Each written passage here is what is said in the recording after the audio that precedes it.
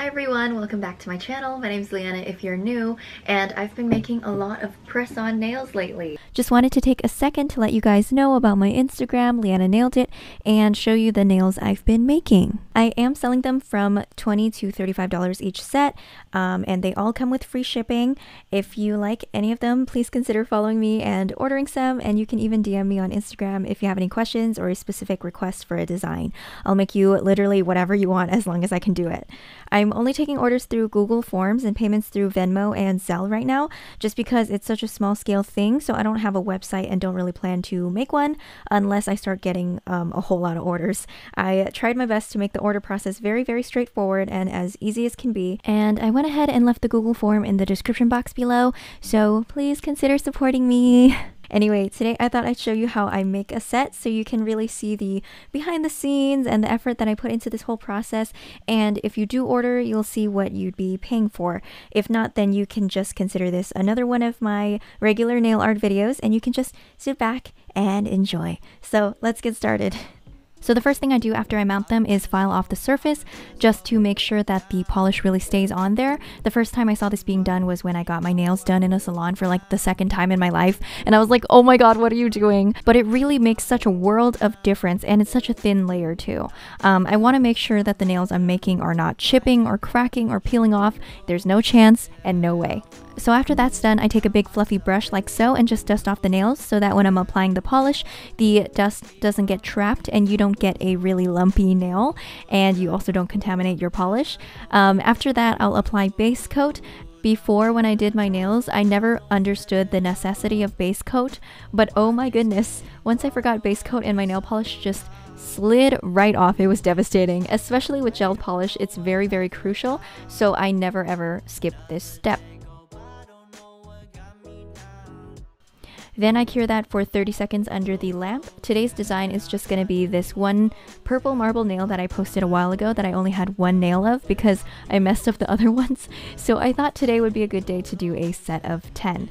We're going to start off with the lighter purple color and put that all over the base just so we get that opacity. And then after that's cured, we're going to go ahead with the design. And what I do is put this jelly polish just at the tip because we do want that ombre effect, and then the purple at the base so that we can blend that together.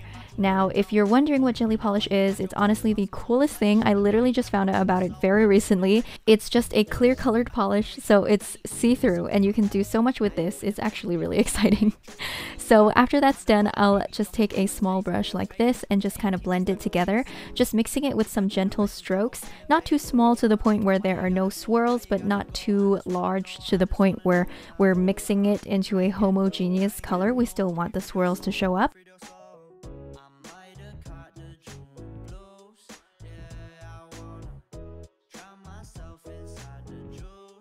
After I did that and cured, I went ahead and added another layer just to darken that purple at the tip, and also since the jelly polish is see-through, adding more than one layer of this design is a very good thing to do and adds a lot more dimension than if it were just one layer.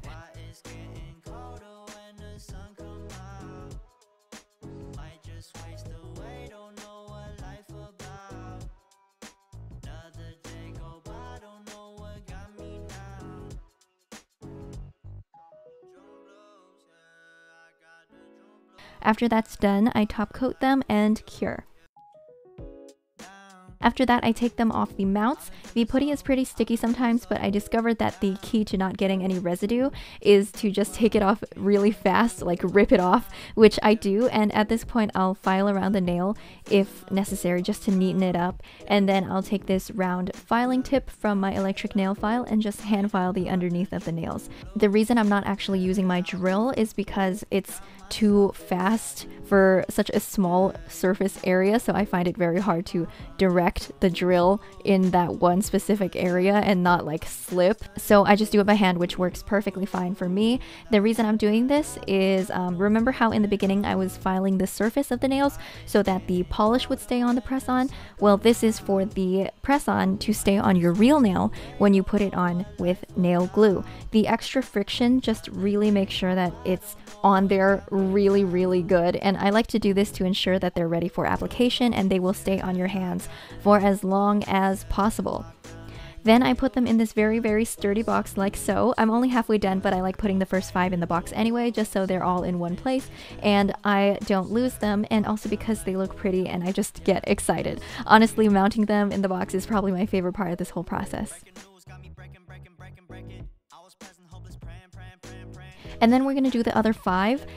There's actually another easier way to achieve this marble effect, which I actually prefer, which is what I'm going to do now. I just wanted to show both ways. So I applied a base coat and then that first layer of purple. And what I did instead of popping it to cure right away was left it wet and then added a thick drop of the jelly polish right in the center of the nail right there, and then blended it outwards. I wanted to focus most of the product at the tip and maintain that ombre effect, so I took most of the product to the tip and then just diffused the rest, and this works pretty well. As I went on, I actually added more polish, both the jelly color and the lighter purple, just whatever I saw fit and wherever I felt like putting it. And you can really see the opacity just build up as you go. And that's pretty much it for this method.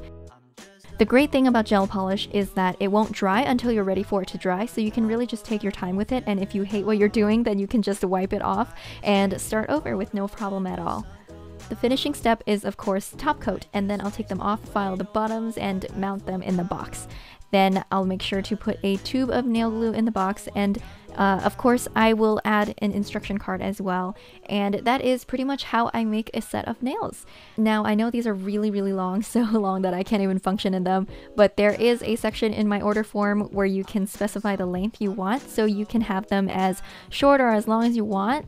If you don't feel like specifying that, then that's totally fine too. These nails are not too thick at all, so it is perfectly fine to just get them full length and then trim them to your liking once they're on your hands with a regular nail clipper and a file. So that's it for today's video. Just a quick reminder that the order form and my Instagram are in the description box below. So if you are interested at all, please check it out and consider placing an order.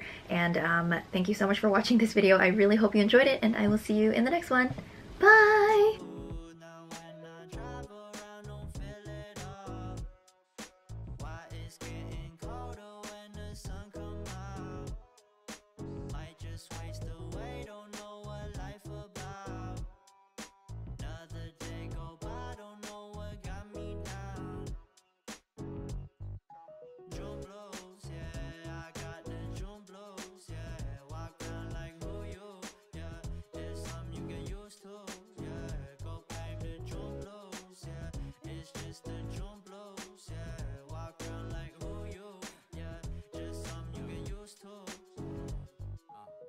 Breaking news got me breaking